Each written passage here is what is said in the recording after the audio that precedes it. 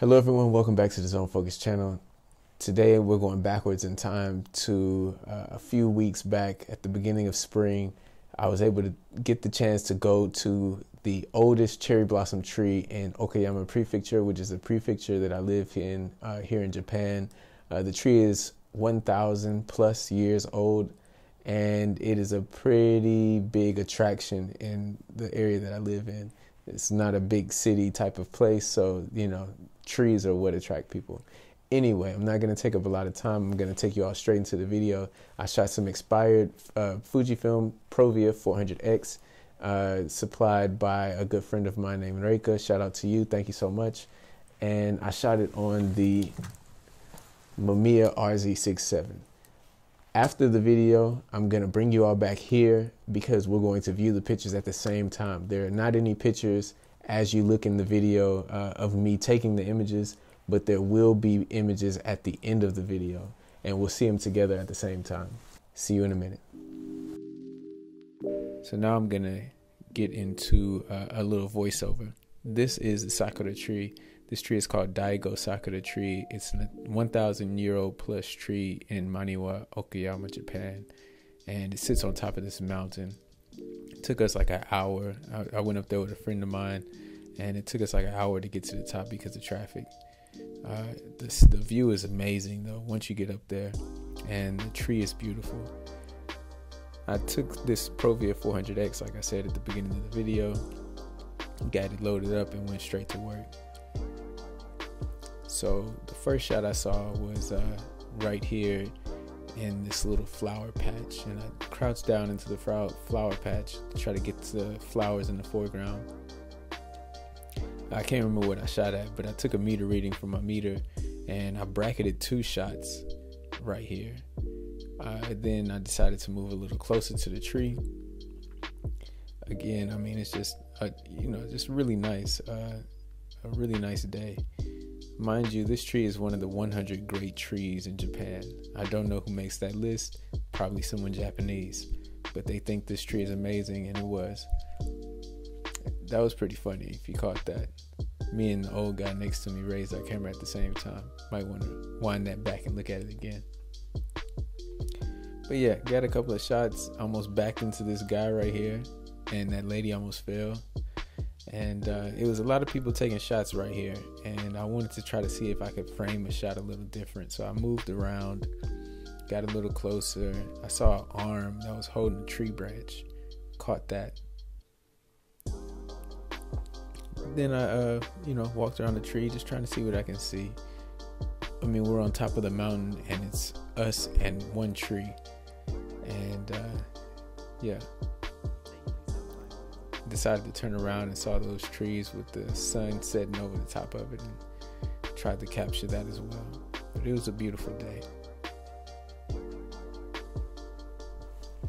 Okay guys, so now we're back at home. This is maybe 2 weeks later from what you just saw in this last video. I've gotten the film back. I haven't seen these pictures yet. I've had them for 2 days, and it's been killing me to have to sit here and wait to have to open these. Provia 400X. Oh yeah, it looks like they came out pretty good. So it looks like the first image kind of came out a little underexposed.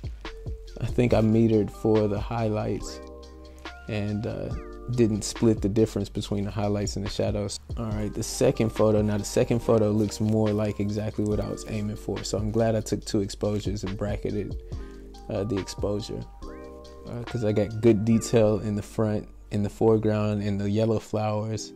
The thing about slide film is that you're gonna lose your highlights and your shadows really quick. So you wanna kind of hit it in the middle, and you don't wanna overshoot your highlights and you don't wanna undershoot your shadows. Okay, then moving to the third.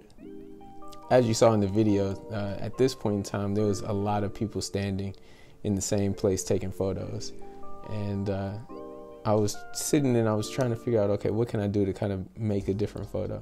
The sky is so blue. All right, then the fourth picture, we got, as I was standing there, I looked up and I saw the moon, and I could see the moon up there in the sky, and I was like, that would be a great image to kind of be able to catch the moon in the image as well. And I got 2 of those kind of framed slightly different.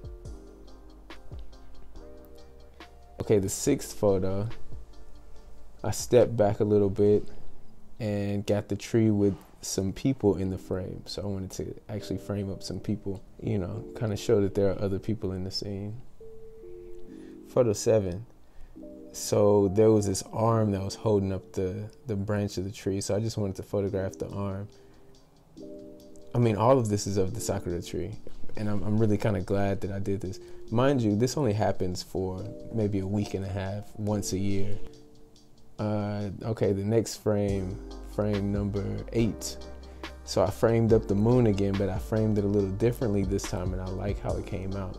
Okay, and then on the last 2 frames, I kind of changed it up. Now this was a little difficult because this is a shaded area that I shot it in. I mean, there's still a little detail in it. I mean, I can still see the details. And I wanted to get the little boy by himself, but his dad walked in the frame just as I took the shot. And then the last is just, it was just kind of a warm glow from the sun on top of these trees. And I just wanted to capture that warmth that was kind of touching the top of the trees. Oh yeah, I'm gonna have to do this again. There's something about slide film that negative film could never come close to recreating. So with all of that being said, I would like to give a major shout out to my girl Reika. If you enjoyed the video, please give the video a thumbs up and go follow my Instagram. Of course, the Instagram is always right here on the screen. I appreciate you guys. Stay zone focused, and I'll see you in the next one. Peace.